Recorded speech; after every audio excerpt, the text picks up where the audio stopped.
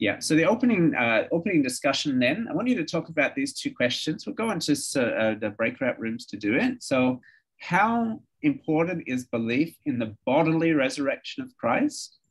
And secondly, what difference would it make if Jesus' body was still in the tomb? Right? So how important is the belief in the bodily resurrection of Christ? What difference would it make if Jesus' body was still in the tomb? So we'll divide into two groups for that. Right. So I think the general vibe in the group that I joined was that the resurrection is very, very important, right? So without the resurrection, the whole of Christianity just falls apart. The whole thing, the gospel's a lie. There's no hope past death. There's no point to be a Christian. It's just something, a figment of your imagination, and there's no reason to believe any of the other things as well. I think that's a good summary, and that's really what we're going to see tonight. The resurrection of Jesus is right at the heart of the gospel. Now, of course, in our gospel preaching, very often we focus almost entirely on the death of Christ to atone for our sins. And there's something obviously that's very right about that. I mean, Paul says in 1 Corinthians 2:2, he was determined to preach nothing except Christ crucified. Right? So the death of Jesus is obviously very, very important. And if Jesus didn't die for our sins, if he didn't bear the wrath of God, then also we have no hope. We've got no hope of being forgiven or being God's children or having eternal life or any of those things. But whilst the death of Jesus is very important, the resurrection is of supreme importance to the gospel. In fact, if you have a look at the book of Acts and the preaching of the apostles in the book of Acts, the resurrection dominates their sermons in a way that the death of Christ doesn't. I mean, the death of Christ is normally there. Of course, the resurrection of Christ assumes the death of Christ. But there's a very strong focus in the book of Acts on the resurrection of Jesus and the significance of it. Now we see this also in 1 Corinthians 15, which is a very familiar summary of the gospel that we have. Paul writes there, "I would remind you, brothers, of the gospel I preached to you, which you received, in which you stand, and by which you're being saved, if you hold fast to the word I preached to you, unless you believed in vain." Now he's writing this because the Corinthian church were actually, it seems that they were rejecting belief in the bodily resurrection of the dead, not necessarily Jesus' resurrection from the dead, but the resurrection of believers. It seems that they didn't think that believers were going to have a bodily resurrection. So Paul wants to remind them of the gospel that he preached, the gospel they must hold fast to if they are going to be saved. And then he explains what it is in the next verse, which I haven't put on the screen. Just wait a sec. What happened there? So and then verse 3. Okay. See that? Okay. "For I delivered to you as of first importance what I also received, that Christ died for our sins in accordance with the scriptures, that he was buried, that he was raised on the third day in accordance with the scriptures, that he appeared to Cephas, then to the 12, then he appeared to more than 500 brothers at one time, most of whom are still alive, though some have fallen asleep." So you see what he's emphasizing in this gospel summary. Yes, Jesus died, he was buried, he was really dead, he rescued us from our sins, but he was risen. He appeared to lots of people, to the 11, he appeared to Paul and James, he appeared to 500 brothers at the same time. He's emphasizing the gospel he preached was a gospel of the death and the resurrection of Jesus Christ. And he says that this resurrection had happened according to the scriptures, and we'll come back to that a bit later. So it's important not only that we affirm our belief in the resurrection of Jesus, but we're also going to need to understand what it means according to the scriptures. And that's going to be our focus tonight. And yet, despite how important and central and foundational the resurrection of Jesus is, it has been constantly under attack. Right? Not only from outside the church. I mean, I guess you expect non-Christians to oppose the gospel, but it's also been under attack from inside the church as well. Now I'm going to play a video for us now, and this video is from, it's an Easter message that is recorded by the Dean of Perth in Australia, right? So he's a leader, senior pastor of an Anglican cathedral in Australia. And this is his Easter message that he's recorded, and it's from 2008. Got a fair bit of publicity, and you'll see why in a moment. So we'll watch it, what he says. It just goes for about 3 minutes. And then I would like to hear your reactions to it. What do you think about what he is saying here in his Easter message? And let me share the screen. We'll watch it. Okay, can you see that? A lot of folders. Can you see it? Nothing appearing yet. No. It's on folders, yeah. Shared the wrong screen. All right. Now can you see it? Yes. Yes. St. George's Cathedral, Perth. You can see that? Yes. All right, let's play.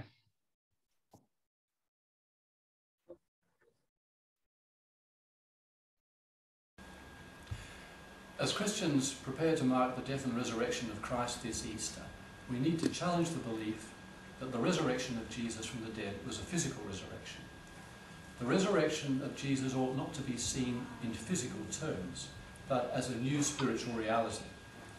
It's important for Christians to be set free from the idea that the resurrection was an extraordinary physical event which restored to life Jesus' original earthly body. It would be wrong to demand an interpretation of the resurrection which includes the physical resuscitation of Jesus' body when the accounts in the New Testament refer to the resurrection of a body transformed by the Spirit of God. Jesus' early followers felt his presence after his death as strongly as if it were a physical presence, and incorporated this sense of a resurrection experience into their gospel accounts. But they're not historical records as we expect history to be written today. They're symbolic images of the breaking through of the resurrection experience into human lives. The early Christians wanted to convey their conviction that Jesus, despite the fact that he'd been put to death, overcame this death and all the constrictions of death that went with it, and now lived as a transformed spiritual reality to strengthen, inspire, and console. Their overriding concern was to communicate the reality of their experience of the new life which Jesus embodied. So it's not surprising that these accounts of Jesus' resurrection appearances differ with regard to place and time. Their authenticity doesn't depend on them being precise historical records. The disappearance of Jesus' body from the tomb, Jesus' appearance behind locked doors and his vanishing from sight, his appearance as a gardener, inviting Thomas to place his hand into his pierced side, the recognition of Jesus by disciples at Emmaus during a meal. These are all images of the triumph of the Spirit of God over all that physically thwarts and damages us in this life. St. Paul's teaching is very clear. Our earthly bodies will be transformed so that they'll be like Christ's glorious body. What is sown a natural body is raised a spiritual body. So the empty tomb is not the assurance that our bodies will be miraculously reassembled, thank goodness, nor is it the hope of an extension of life for a few believers, which would demean the graciousness and generosity of God.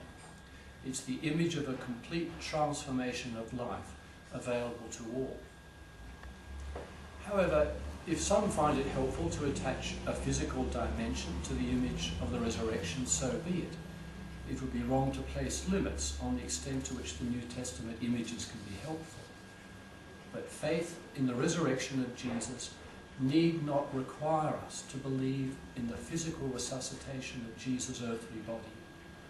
People who find that concept difficult are by no means excluded from the Christian faith and the celebration of Easter.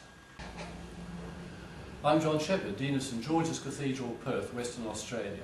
May you have a very happy and joyous Easter. Ever wanted to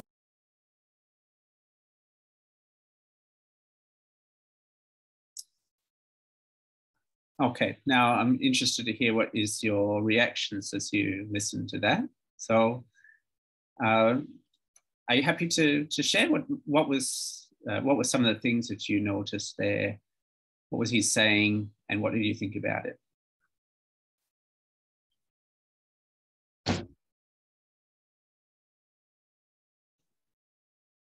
He mentions news of the resurrection. So although there have been renewed attacks on the gospel, on the resurrection in our day, actually those kind of attacks of the resurrection have been happening from the beginning. And we see Paul responding to the denial of bodily resurrection in the Corinthian church in this letter. We've already read the start of chapter 15, but now he continues on in verse 12. He says, now if Christ is proclaimed as raised from the dead, how can some of you say that there is no resurrection of the dead?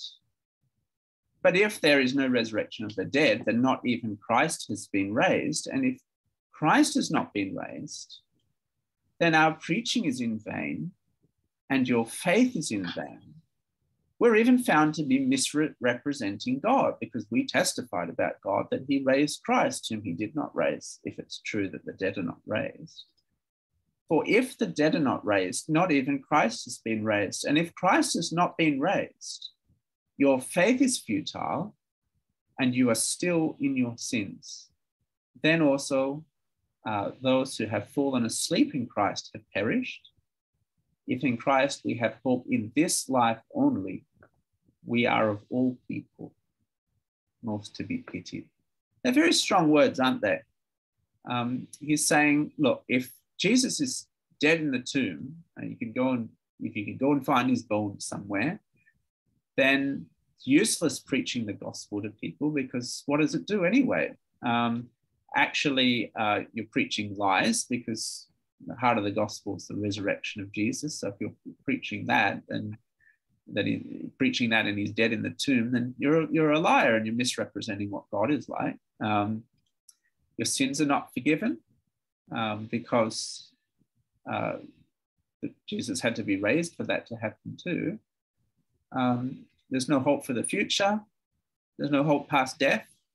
If Jesus is not raised, then there's no such thing as eternal life. There's no hope past the grave. So, what's the point in suffering as a Christian and giving up things for others if you're just living for this world? Doesn't make sense. We're to be pitied or felt sorry for above all people. We're pathetic. We're the most pathetic people in the world. The alternative, which you see later in the passage, is we may as well eat and drink, for tomorrow we die. I saw a sign like that at one of the restaurants here in Penang. It says, eat, drink, rest, repeat. And it's a good summary of what a non-Christian world does, isn't it? It's eat, drink, rest, repeat. That's it. Nothing else to live for. And if we've got no resurrection, we've got nothing to live for either. Right? In other words, denying the resurrection of Christ is tantamount to denying the Christian faith. If Jesus is not bodily raised, and therefore believers being bodily raised, the entire gospel collapses. We may as well quit this class and go to the pub or something like that, because there's no point in being a Christian if this is all not true. So if you understand that, then what follows from that is that belief in the bodily resurrection is necessary for salvation. Right? Affirming the resurrection of Christ is necessary for for salvation. And so that dean, whoever he is not going to heaven. He doesn't believe the gospel. If you don't hold fast to the gospel, you can't be saved. Paul writes in Romans chapter 4, that is why his faith was counted to him as righteousness. It's talking about Abraham. But the words, it was counted to him, were not written for his sake alone, but for ours also. It will be counted to us who believe in him who raised from the dead Jesus our Lord, who was delivered up for our trespasses and raised for our justification. It's a striking phrase, isn't it? Jesus was raised for our justification, which implies if he wasn't raised from the dead, you can't be justified. You can't be declared right with God. You can't be saved, in other words. Right? He must be not only died, but resurrected if you're to be reconciled to God. See a similar thing in chapter 10.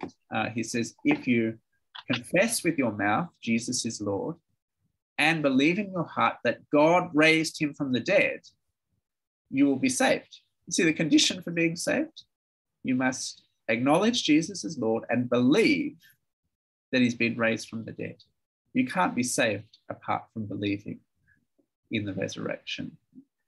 So if we had, we had time to go through the New Testament in detail, we would find hundreds, literally hundreds of references to the resurrection in nearly every chapter of the New Testament. It's very, very important.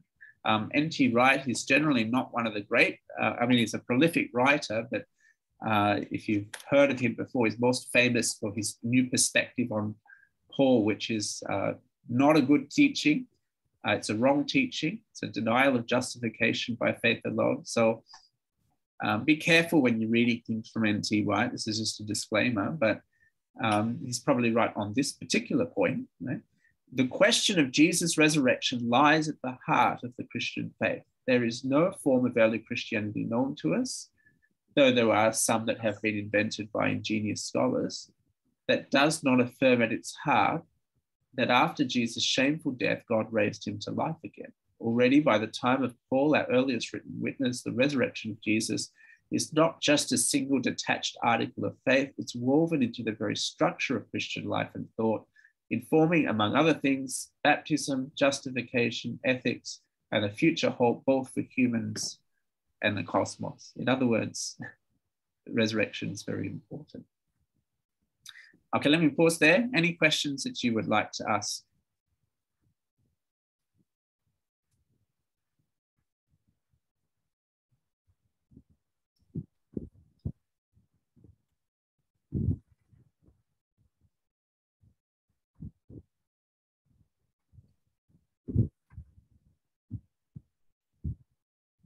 All right, we'll keep going then. So the next thing we'll have a look at then is, well, what actually happened when Jesus was raised from the dead? So you can see a summary, I think, in the notes. These are some of the things that happened when Jesus was raised. So firstly, the first thing we see is that he really was dead. Right? He really was dead. It was verified even by the authorities themselves that Jesus died. So let's look at a few of these. Luke 23:44.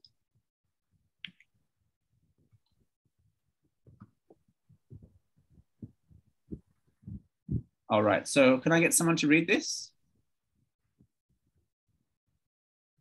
Okay, I'll read. 44 to 49. It was now about the 6th hour, and there was darkness over the whole land until the 9th hour, while the sun's light failed. And the curtain of the temple was torn in two. Then Jesus, calling out with a loud voice, said, Father, into your hands I commit my spirit. And having said this, he breathed his last. Now, when the centurion saw what had taken place, he praised God, saying, Certainly this man was innocent. And all the crowds that had been assembled for this spectacle, when they saw what had taken place, returned home, beating their breasts. And all his acquaintances and the women who had followed him from Galilee stood at a distance watching these things. Great, thank you. And then we'll read John. We'll just have a skim through. Maybe we won't read the whole thing. But you can see the other things that happen that John records, right? The soldiers, they don't want the bodies there on the Sabbath, so they want to make sure they die, right? So the Jews asked Pilate that their legs will be broken so that they'll die faster. But when they come to Jesus, he was already dead. But just to make sure, they put a spear, going through his side, probably all the way up through his lungs and heart, right? And out comes blood and water, which shows that he's already, it's a medical thing, shows that he's already dead. Right? So that's the first thing. If you want to establish that Jesus was bodily resurrected, then the first thing you've got to establish is that he really died, right? And who was there witnessing as Jesus died?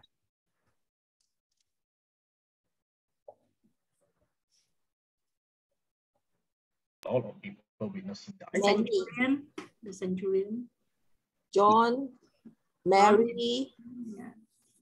Right, so there's soldiers, there's a great crowd, his disciples is there, and even his enemies, right, like the Jews, they're all, the ones that want him dead are watching on, right, to make sure that he's dead, right? Remember for the Roman soldiers, right, if an execution didn't go according to plan, they would be killed themselves, right? So they're not going to make any mistakes about this, right? They are professionals, they're killing people. Right? So that's the first point, is that he had to die, right? So the next thing that happens is that he's buried in the tomb that belonged to Joseph of Arimathea. Right? So let's pick up John's Gospel this time. John 19, 38 to 42. Who'd like to read?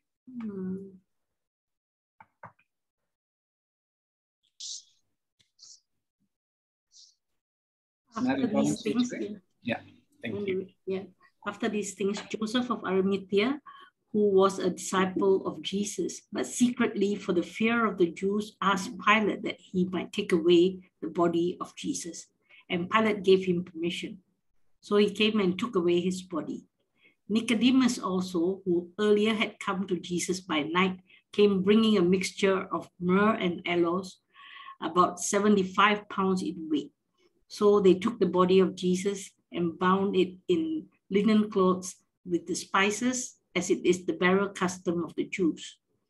Now, in the place where he was crucified, there was a garden, and in the garden, a new tomb in which no one had yet been laid. So because of the Jewish day of preparation, since the tomb was close at hand, they laid Jesus there. Thanks for reading that. So you can see the emphasis there again and again. It's body, body, body, body, body. He has to ask Pilate that he can, for permission to take the body. If we were to go across to Mark's Gospel here, Pilate himself is surprised that he's dead, right? He summons the centurion to ask whether he's already dead. And then the centurion says, yes, he's already dead.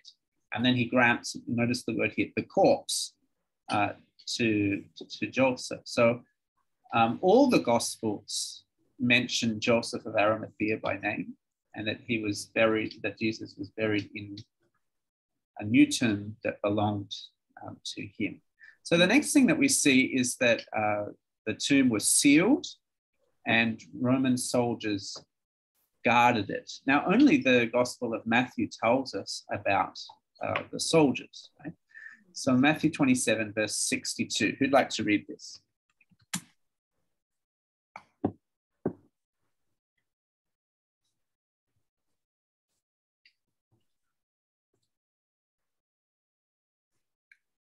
The next. Thank you. Yeah, Sorry. Go ahead. Thank you. 62 only, right? 62 to 66. All right. The next day, that is, after the day of preparation, the chief priests and the Pharisees gathered before Pilate and said, Sir, do you remember how the impostor said, while he was still alive. After 3 days, I will raise. Therefore, order the tomb to be made secure until the 3rd day, lest his disciple go and steal him away and tell the people, he has risen from the dead. And the last 4 will be worse than the first. Pilate said to them, you have a guard of soldiers. Go, make it as secure as you can. So they went and made the tomb secure by sealing the stone and setting a guard. Right. So we'll come back to this in a moment when we look at some of the alternatives that are put forward, right? But Jesus' opponents are worried that they know Jesus said he would be raised from the dead. They're worried that the disciples are going to fake it by stealing the body. And so they get this, they seal the tomb, they put guards there to make it secure, and so on, right? So in other words, it's not going to be easy to steal the body, right? Next one, some women and possibly the guard witnessed the burial. So this is Luke 23 and verse 55. Who'd like to read? Mm. 23:55. All right, how about we have you and read for us? Is that okay? Yeah. The women who had come with him from Galilee followed and saw the tomb and how his body was laid. Then they returned and prepared spices and ointments. On the Sabbath, they rested according to.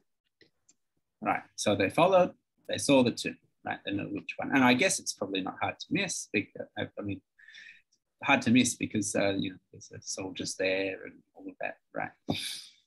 Okay, so he's, at this point, he's really dead. He's buried in the tomb. They know which tomb. His body can't be stolen from the tomb because it's guarded, right? And then the testimony of all the Gospels then is that he is resurrected. The tomb was empty. We can look at Luke 24 here.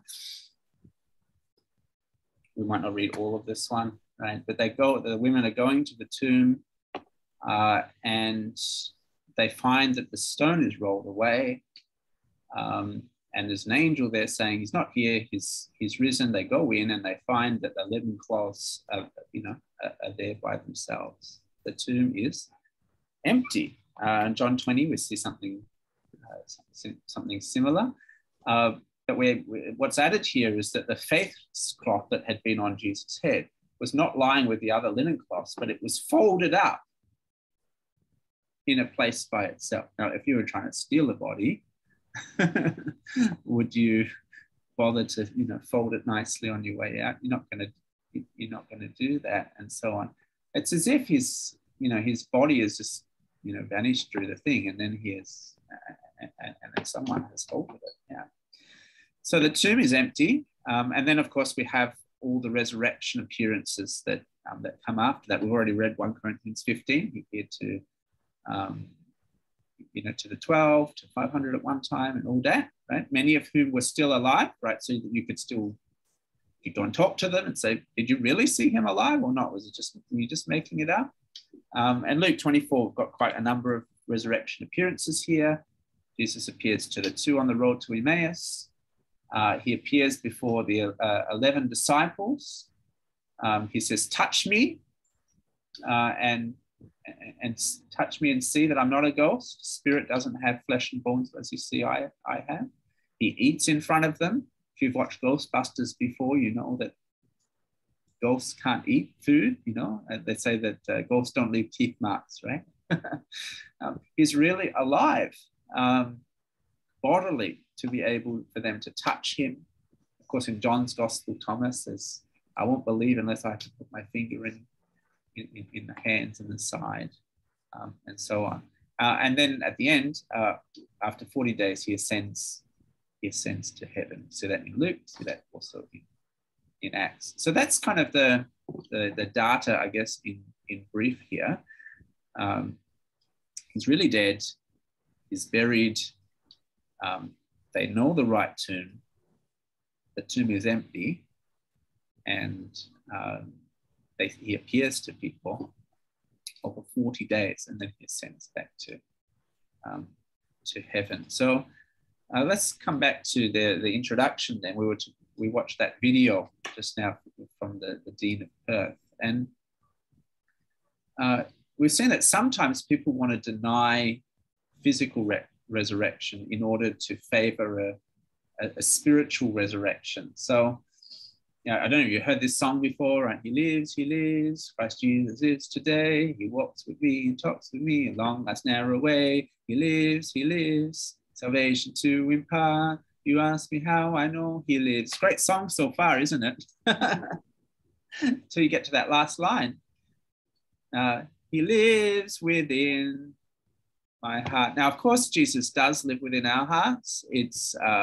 There are orthodox ways of reading this song. I don't think this song is denying the physical resurrection of Jesus from the dead, but it does sound like that, isn't it? Saying, look, he's not risen.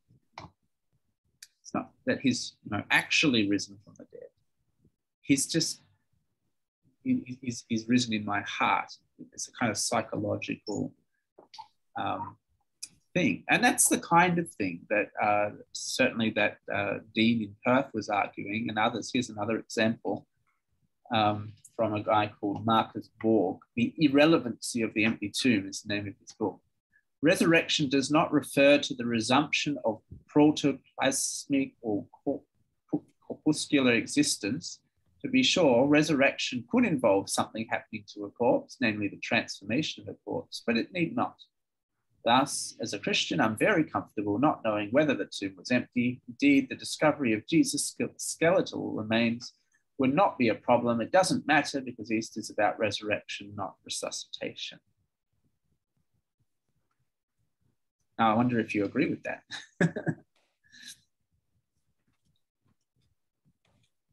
Where were the soldiers? The end of Matthew's Gospel in Matthew 28 says that when they saw the angel, they got scared, they ran away, and then they were paid by the Pharisees to say that the disciples stole the body. We'll come back to that. Yeah. So what do you think about that quote from Marcus Borg?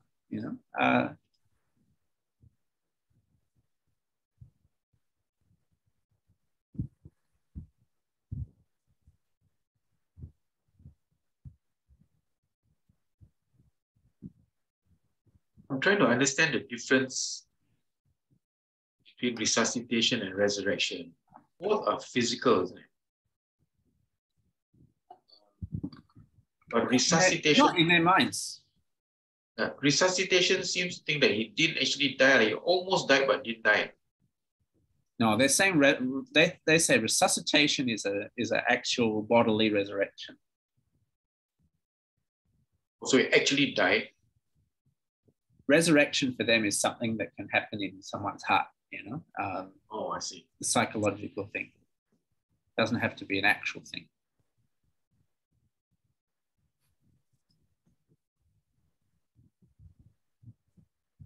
Okay, but maybe if one person claims that it could be a psychological reaction, but when 12 of them see that, when 500 people see that, and none of them can really deny it, cannot be saying that 500 people are having this kind of reaction at the same time, right? So doesn't make sense. Right. So this is how William Lane Craig responds, not necessarily to Marcus Borg, but in general. This is what he says. He's an apologist, William Lane Craig. You've heard of him before. We need to see clearly that there can be positive theological implications of the resurrection only insofar as its historical reality is affirmed.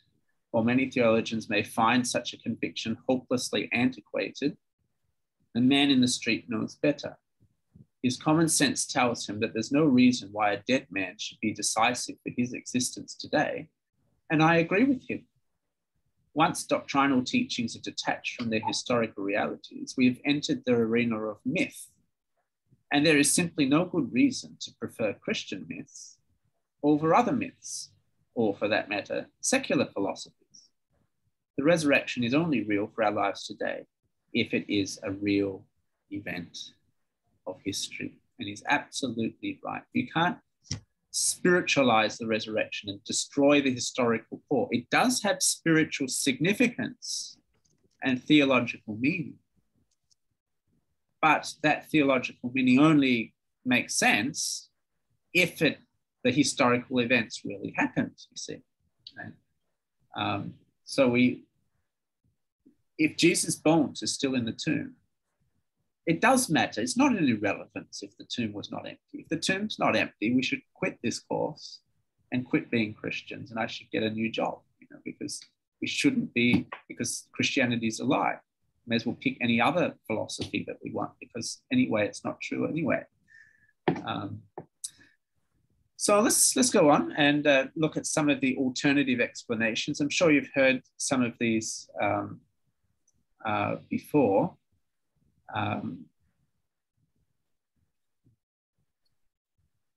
We'll come back to this later. Yeah. So what are some of the alternative explanations then? I'll share my lecture notes instead for this part. I don't have any slides. Okay, do you see that? So these are the common ones. Christopher Hitchens, the famous atheist, he says, we are finally entitled to say that we have a right, if not an obligation, to respect ourselves enough to disbelieve the resurrection. You can see, as an atheist, he wants to deny the resurrection of Jesus. So these are some of the common objections that people have. Number one, the disciples stole the body and then spread news about Jesus' resurrection falsely. And that one is drawn from the Gospels itself. Well, we already saw that that's what the Pharisees were worried about, and that's why they put the guards at the tomb so it couldn't happen. But in the end, Jesus was resurrected anyway. And so we read in Matthew 28, while they were going, behold, some of the guards went into the city and told the chief priests all that had taken place. And when they'd assembled with the elders and taken counsel, they gave a sufficient sum of money to the soldiers and said, tell people, his disciples came by night and stole him away while we were asleep. And if this comes to the governor's ears, we will satisfy him and keep you out of trouble. So they took the money and did as they were directed. And this story has been spread among the Jews to this day. So this one here, this one's actually in the Bible itself. Jesus' opponents, to try and squash the resurrection, they bribed the soldiers and did some other corrupt stuff behind the scenes to say that the whole thing was a hoax. So there's a lot of things that doesn't add up with this. We've already talked about the linen cloth was folded. So if you were stealing the body, why would you do that? Why would the disciples do this anyway? I mean, they were weak and discouraged. They ran away. Peter denied Jesus. They were scared. There's guards at the tomb. How are they going to do it anyway? And even if they did manage to do it, remember the apostles go on to preach this for the rest of their lives, and most of them are martyred as a result of it. So how can you go on living a lie for decades upon decades, suffering for something that is a lie? I mean, people will die for something that they think is true. I mean, like we have suicide bombers and these kind of things. But you won't die for something that you know is a lie, that you know is false. People just don't do that. So the second one, this is very common, that people would hold this one. Jesus was never buried. The burial account is legendary. So how do you disprove the empty tomb? You just assert that he was never buried there in the first place. That's why the tomb was empty, because he was never put there. So now the strength of this argument is that it was common practice for crucified criminals to be just taken down from the cross, thrown in a pile to be fed on by the birds and the dogs. That's usually what happens to crucified people. So they're saying that that's what happened to Jesus too. Except all of the Gospels mention Joseph of Arimathea, suggesting its historical authenticity. I mean, Joseph is not a nobody. He was someone who was well known. It could have been easily disproved, if this wasn't true. And in any case, Jesus was no ordinary person, was he? There was great crowds watching on as he was crucified, including his disciples. His own mother was there, his friends, the women. Wouldn't it be more unlikely?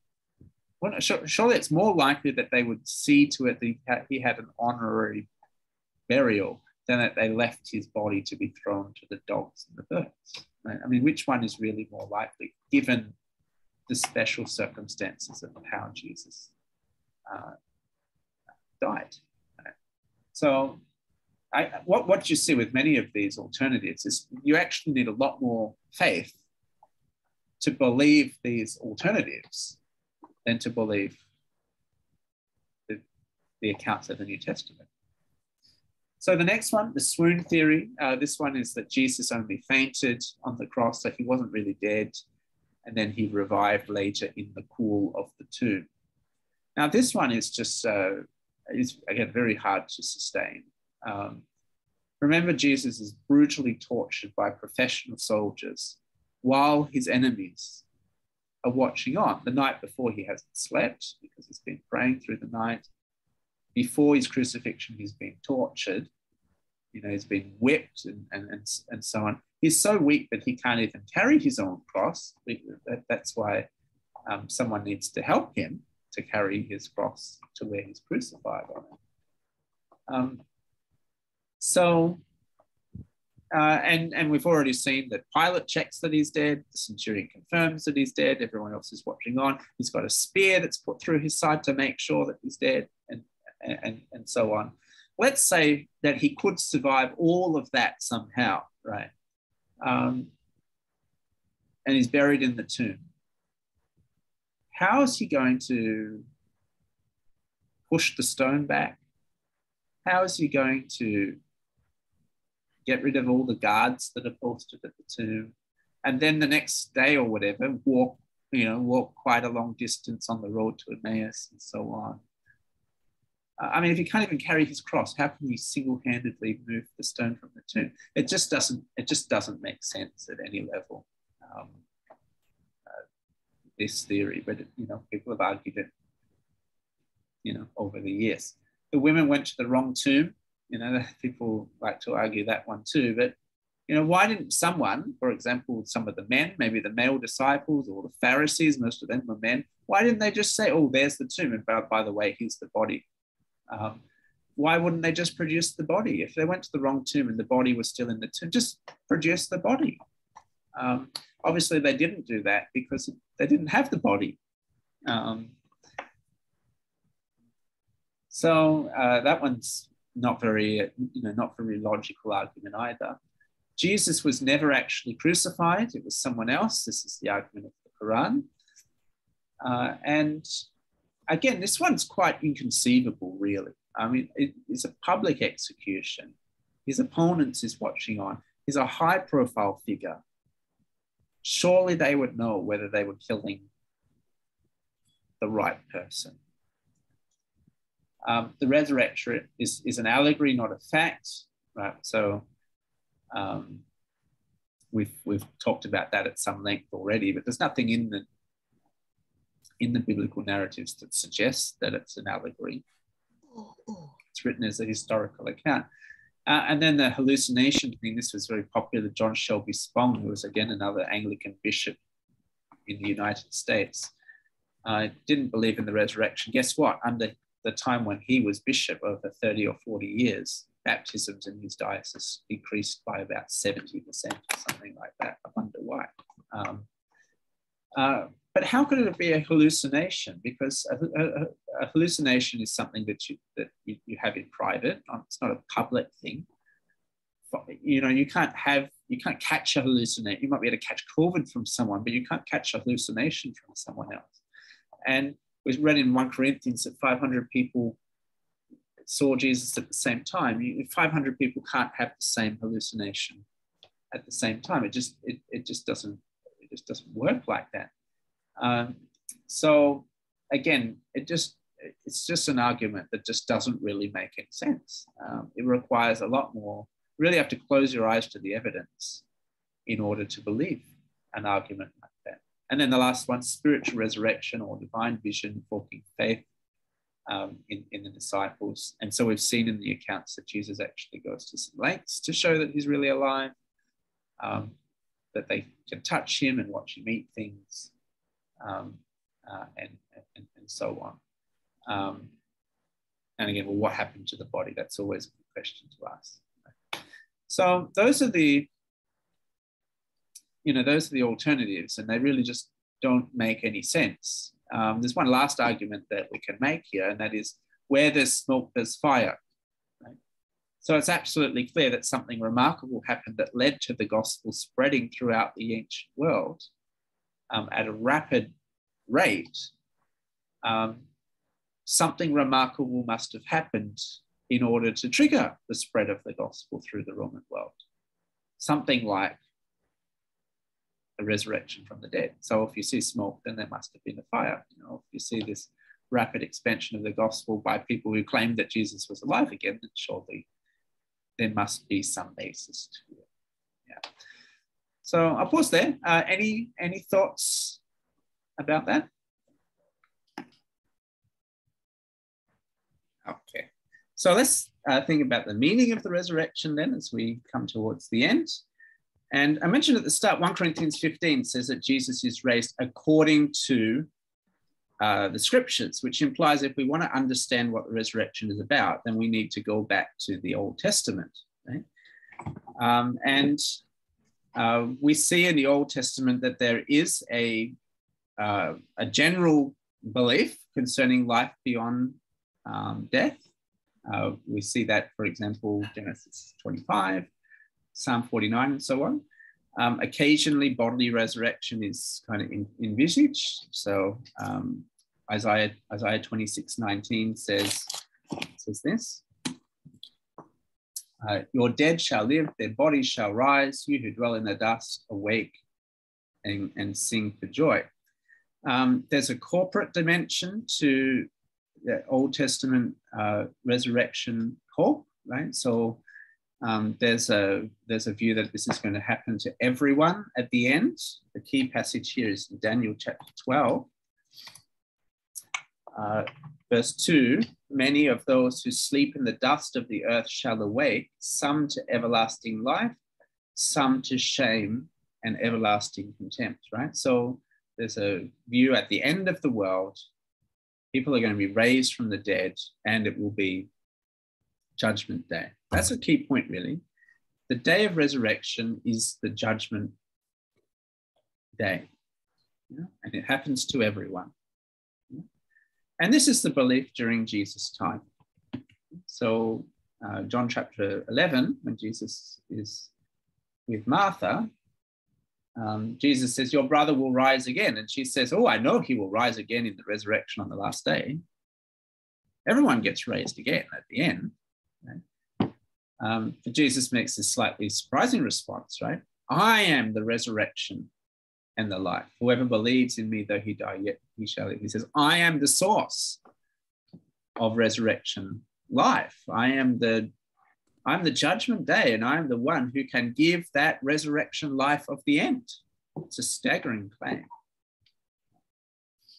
And of course, there's various points in the Old Testament, especially Psalm 16, which is picked up in Peter's Pentecost sermon, that talks about the resurrection of the Messiah. David's writing the psalm. He says, my heart is glad, my whole body being rejoices, my flesh also dwells secure, for you will not abandon my soul to Sheol or let your Holy One see corruption. Peter says in the Pentecost sermon, well, clearly David's not talking about himself because he's dead and still in his tomb. It must be talking about or anticipating the resurrection of Jesus. Yeah.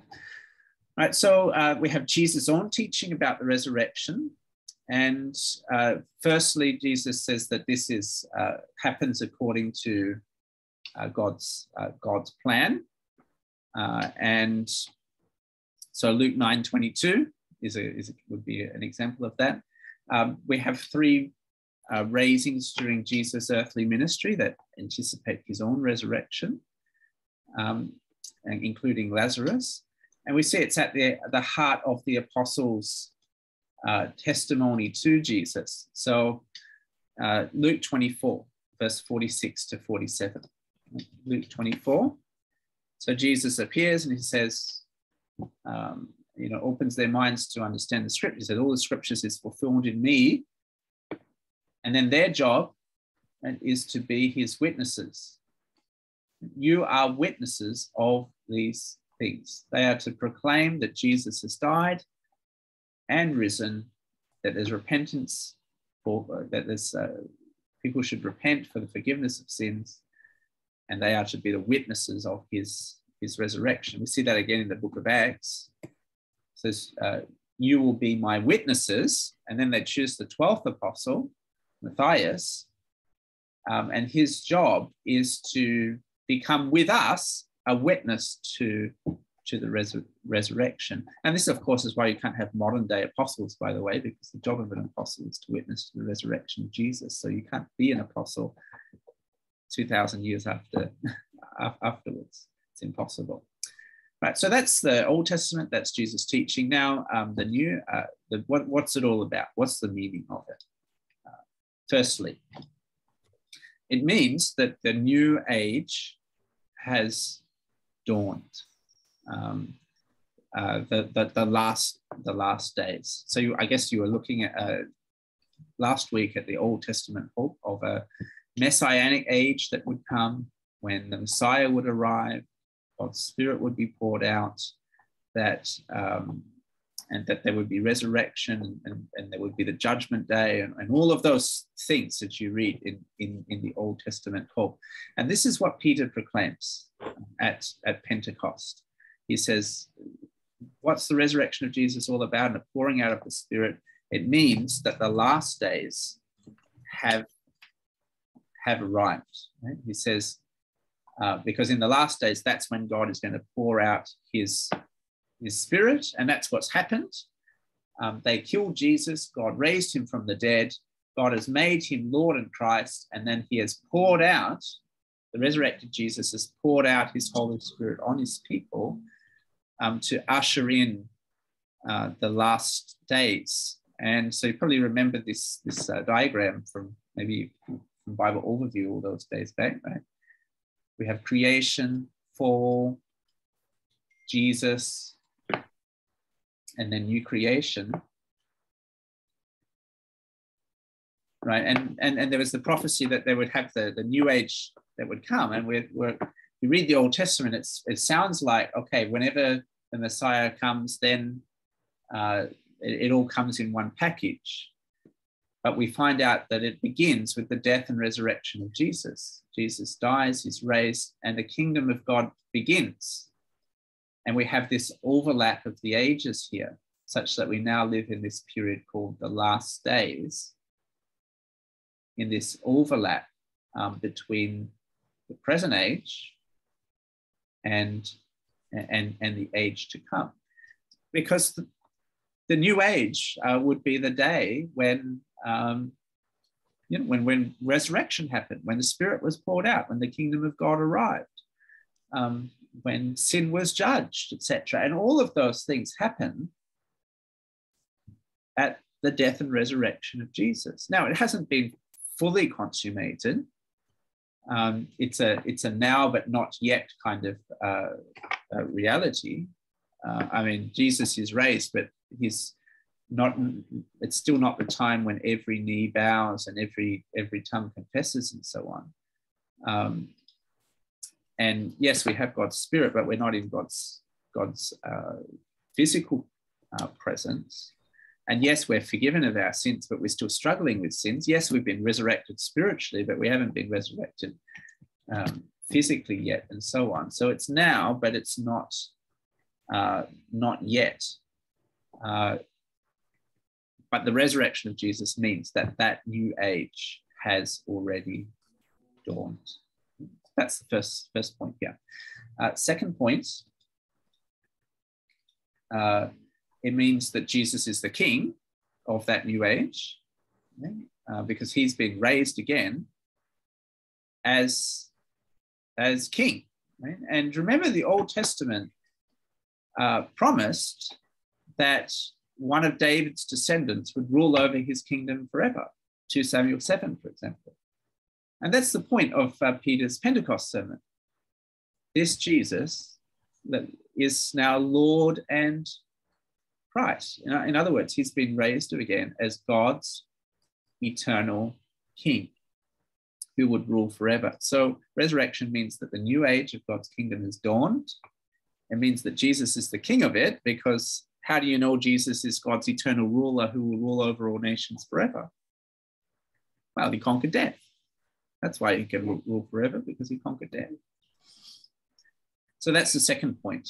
The third point, it's God's positive verdict on Christ and his sacrifice. You see, if Jesus stayed dead in the tomb, what would we conclude?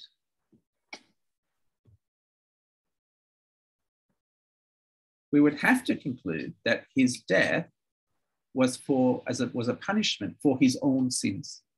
You see? Because death is the punishment for sin. We couldn't think he died for our sins because he stayed dead, right?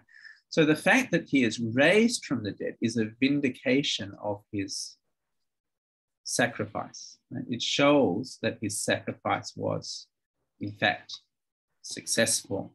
And we see this kind of thing a few times, especially we see it in Isaiah 53, where we have the death of Jesus, or where he was pierced for our transgressions, crushed for our iniquities, and so on. But verses 10 to 12 look forward to his resurrection and his vindication. It says, out of the anguish of his soul, he shall see and be satisfied. By his knowledge shall the righteous one, my servant, make many to be accounted righteous. He shall bear their iniquities. Therefore, I will divide him a portion with the many, and he shall divide the spoil with the strong, because he poured out his soul unto death. You see the point there? Why is Jesus resurrected or vindicated? Because his sacrifice was not for his own sins, but it was for ours. Similar thing we see in Philippians 2. This glorious hymn of Jesus humbling himself, being obedient to death, even death on a cross. Therefore, God has highly exalted him and bestowed on him the name above every name. See, the resurrection of Jesus is his vindication, the vindication of his death. It's God's positive verdict. So that's the third point. The fourth point we see here is that it shows that sin, death, and judgment are fully and finally dealt with, because punishment for sin is death. Death is fully paid for, and then death is conquered at the cross. And that's how that glorious chapter of 1 Corinthians 15, which we've looked at a bit tonight, ends, of course. The sting of death is sin.